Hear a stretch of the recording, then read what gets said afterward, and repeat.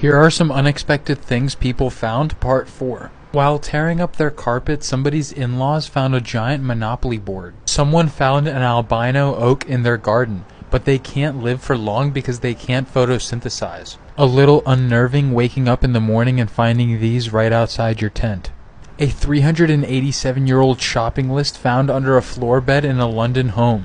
This silver pendant somebody found dates 227 years back. Someone was splitting firewood and found a piece that resembles the sky in the starry night.